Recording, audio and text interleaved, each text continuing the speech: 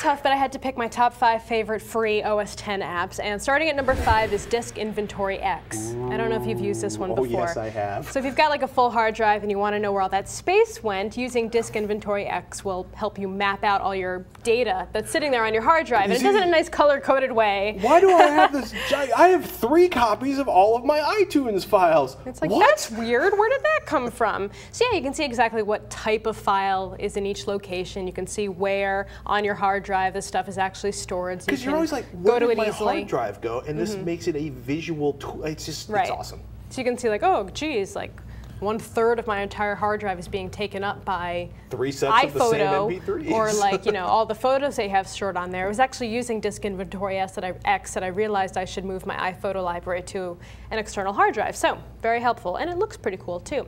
Number 4 would be Carbon Copy Cloner. We've of course talked about this app about a million gazillion times, so it definitely deserves a place on this list. You can create bootable backups, schedule tasks, and all at really good speeds. I think anyone who watches the show could probably figure that this was going to be on the list. So if you haven't, we'll move on.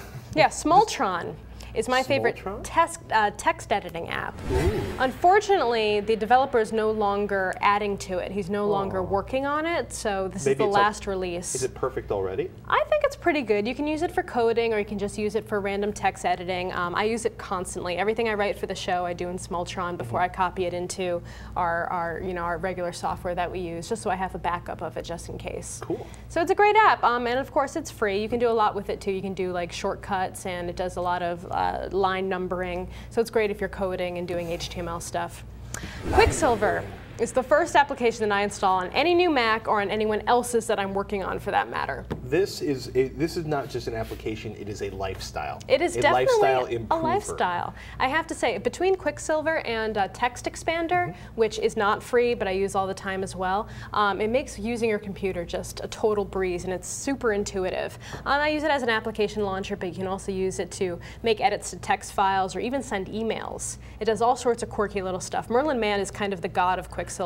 He knows all the crazy tips on 43 folders.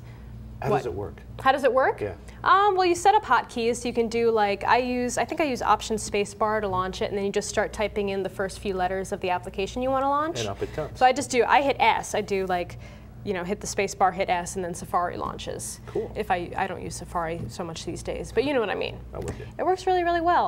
Once you get accustomed to using it, it's really hard to give it up or use a computer without it, for sure. And then number 1 lately for me anyway is Chromium. Really? Chromium. I've been having a lot of trouble with Safari lately, so I decided to give Chromium a chance. Yeah. It's my new browser of choice, temporarily at least, and it's fast, fast, fast. Now, it's a little bit unstable, because it is. Aren't we all? it's kind of like what WebKit is to Safari, that Chromium is to Chrome. So it's still being worked on all the time. It's open source. And is it being done by people inside of Google or outside? Because it's based on Chrome.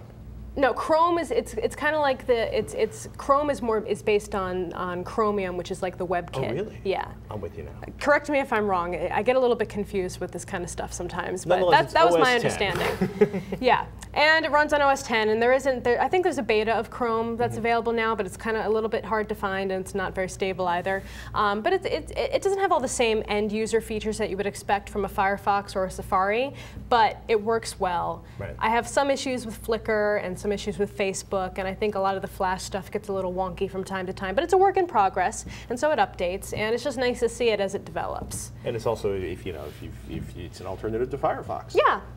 I got over Firefox pretty quickly, because I had a tendency to add too many add-ons to it and extensions and stuff, and then it got all bloated, and the memory leakage drove me nuts, and now Safari is doing a lot of the same kind of getting bogged down. Safari drives me insane these days. I've been getting the spinning beach ball of death constantly with Safari. I don't know what happened, but all of a sudden it went from working great. You know, when the Safari 4 beta came out, I was like, I love Safari. Safari's awesome. Why didn't I use Safari all the time?